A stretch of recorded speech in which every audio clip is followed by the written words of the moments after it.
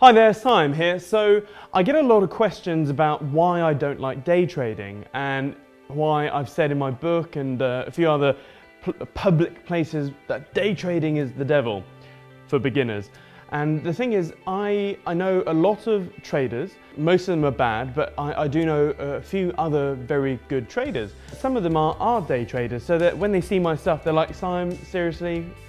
What's going on? Now, there needs a bit of context behind this. So first of all, if you don't know what day trading is, it's where you spend 1 to 8 hours a day staring at your charts, placing God knows how many trades, and they tend to be over levered.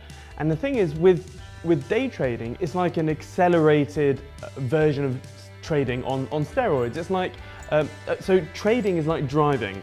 Driving is like a skill which is transferable to all sorts of different vehicles. So if you know how to drive a car, you can drive a go-kart, a lorry, a tractor, etc.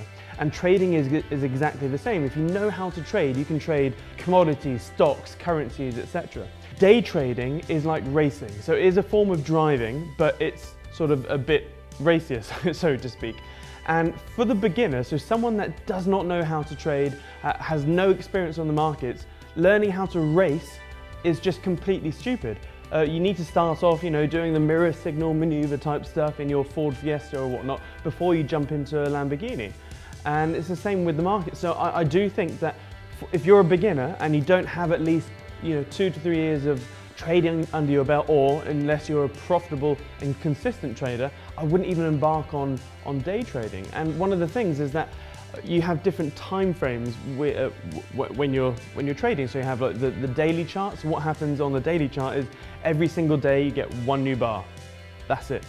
You wait another day, you get another bar. So not much happens. It takes a couple of weeks for things to sort of play out. But with a 5-minute chart, for instance, every 5 minutes you get a new bar. And so you can literally watch the charts dancing in front of you, and it's even worse on the 1-minute chart because literally every minute something's happening. You just don't have enough time to think sometimes. And if you're a new trader and you're jumping into these lower time frame charts, you will get trigger happy. Your eyes will be glancing at your profit and loss, and it'll be going up and down. You see these candlesticks going up and down, and you'll be like, and then you'll panic.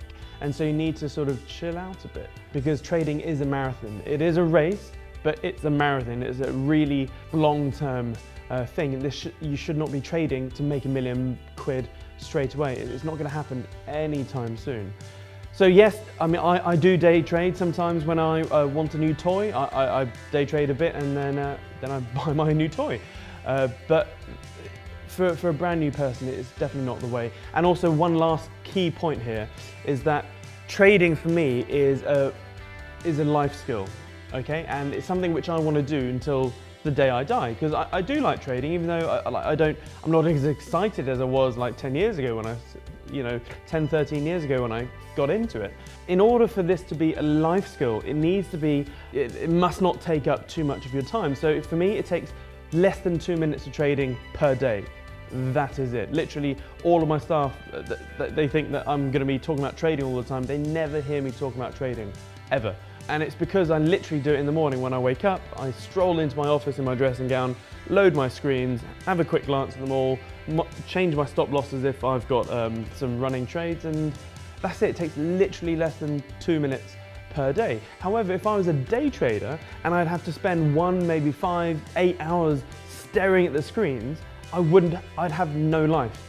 And the day traders I know have no life. They're grey-haired, they sit in their office all day in the dark just trading. Whereas me, I get on with my life. I'm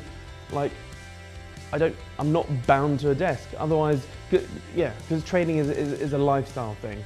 And I know that because it takes so little of my time, I'll trade indefinitely. Whereas most people are busy. No matter who you are or how successful you are, most people are busy.